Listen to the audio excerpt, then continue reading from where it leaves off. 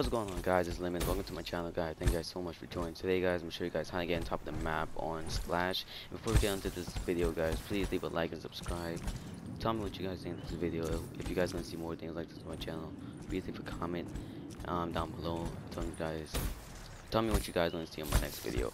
Alright, guys. So what you want to do is come to this part of the map where I'm at. Alright, and once you're over here, come towards this statue. It looks like Takio. You want to do is just stay in front of him, and then just thrust jump like this. And once you thrust jump like that, it's that simple, guys. You could just stay on top of him like that, and it'll launch you right onto the ledge.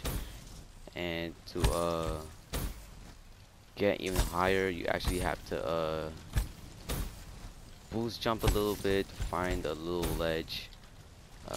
I don't know where ledges are, to be honest.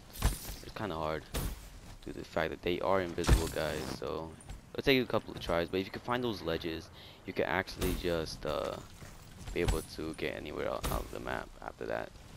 Go anywhere after that.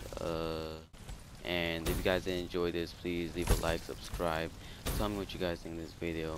And I'm gonna fade this part out, and I'm gonna look for the ledges. And yeah, guys, peace out.